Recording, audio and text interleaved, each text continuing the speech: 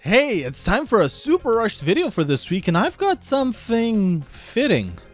I don't know how rare it is that I think that a video game being made was a mistake, but with that, welcome to Homie Rollerz for the Nintendo DS, which in my subjective opinion, is probably one of the worst DS games to exist. From the idea to the execution, yeah, I'm not being hyperbolic, this game is terrible, and I'm not above showcasing garbage for what it is. So, for starters, for those of you who have no idea what homies are, they are a caricature of American gangsters, but not like the classy New York ones. I mean the ones that seem to try and out stereotype negative Mexican stereotypes. They were sold as toys in places like Walmart, and it got to the point that the creator, David Gonzalez, got into mild issues with the LAPD based on allegations that his toy line promotes gang life. So this is already the perfect series to make a kart racer with, and looking up the game on the developer's website, Homie Rollerz is a game where Hello Kitty is throwing a party and she needs your help. With what? Bringing in the prostitutes and cocaine? Alright, fine. You know what?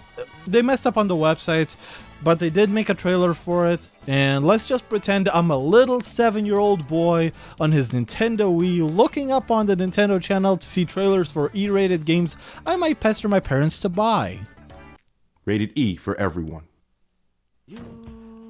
Pull over, it's droopy, eh? What's going on? Just chilling out, eh? Hey, watch it, here comes the placa, man. What the? Let's go, eh? Hold up, what the fuck?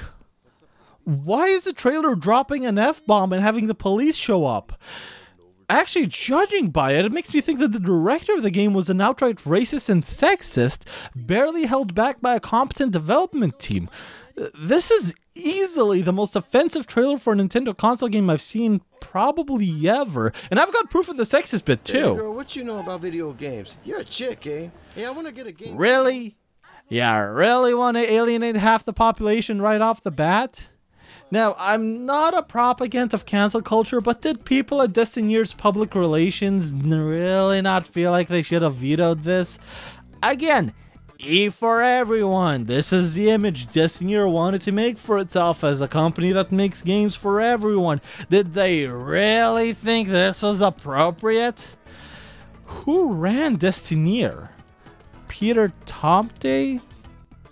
Peter Tom... Wait, what? 6 Days in Fallujah? Okay, for those of you who don't know what that game is, it's an allegedly tactical shooter that's meant to show off how bad war is by having you be an American soldier taking part in a real war that actually happened a couple years ago. Except from watching what they released, it's gonna be yet another ha America good, fuck 'em Al-Qaeda, except that it included war crimes against Iraqi civilians. Like actual war crimes. Yeah, fuck that. I was gonna try and give the developers the benefit of the doubt for Homie Rollerz' tone deafness, but 6 Days in Fallujah is already on my radar for trying to win the most tone deaf award with things such as procedurally generating the city layout and the people that are gonna get shot. And in before, people say, oh, it just might be a guy with the same name and not the same person as the one responsible for Homie Rollerz. No, this is related. Atomic Games, a studio originally developing Fallujah with Konami's funding, was a subsidiary of Destineer and had the same key people. Peter even mentioned in recent interviews how Konami pulled out of the project, so it's definitely the same person involved throughout both games. As far as I know, 6 Days in Fallujah might even be sponsored by the US government to try and incentivize recruitment into the military, because I don't know who this publisher is, I don't know how they got their funding, but by making a shooter that glorifies war and how great America is, yeah, you're gonna make some money off that. You gotta feed in the bodies into the military-industrial complex somehow. Wow, I got way off topic. Back to Homie Rollerz. To describe it as anything other than abhorrent would be a disservice to all the bad games out there that I might have liked. I can forgive a terrible idea if it's done well, and I can forgive a great idea if it's done poorly. This is the worst of both worlds. The controls, graphics, music, they're all horrendous. If I were to make a bottom 5 games you've probably never heard of list, Homie Rollerz is easily one of the first candidates for that list. The best way to describe this is Wolfenstein 3D the kart racer, and that's it.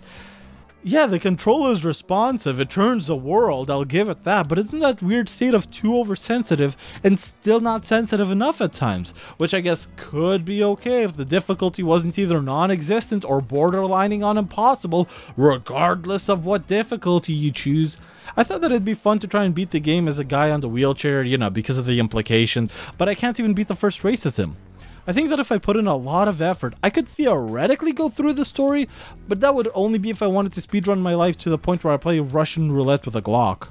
Sharp turns, random obstacles, and anything remotely beneficial being way too narrow mixed with an AI that somehow knows how to swerve around the mess hampers any sort of enjoyable experience I could have had, ironic or otherwise. While I can sort of give a bit of leeway toward the aesthetics of the levels, the actual layout of the racetracks is poorly done as well, because apparently a slight grey incline is out of bounds, and I should have just magically known this, like how a dog should magically know better than to bark at police officers. God, that was dark. Speaking of aesthetics, let's talk about the music. Other than that it's in a wonky encrypted format, meaning I have to record what I can get the boring way, it's bad. Like, listen to this.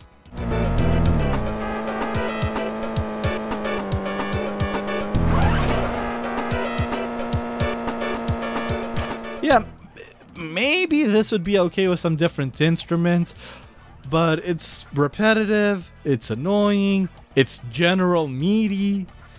Like, it doesn't make me think of the game as anything more than just stereotypes of the game, the kart racer.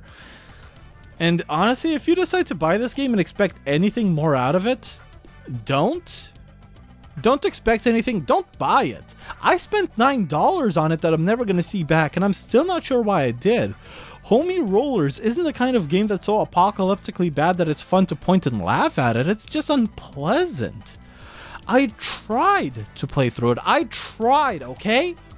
I got through more of the game than the previous owner did, who played a single race and gave up, and I have no shame in admitting that they are a wiser person than I am. God, what's a good review score for this? Oh, I know. It's the Nut Shack the Kart Racer. Have you ever seen the Nut Shack? That was a meme like 5 years ago, and that show is the kind of terrible I tell you to go watch.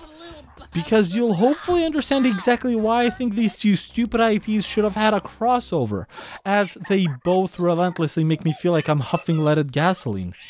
I don't know who asked for this game, but I hope you've been enjoying your monkey's paw.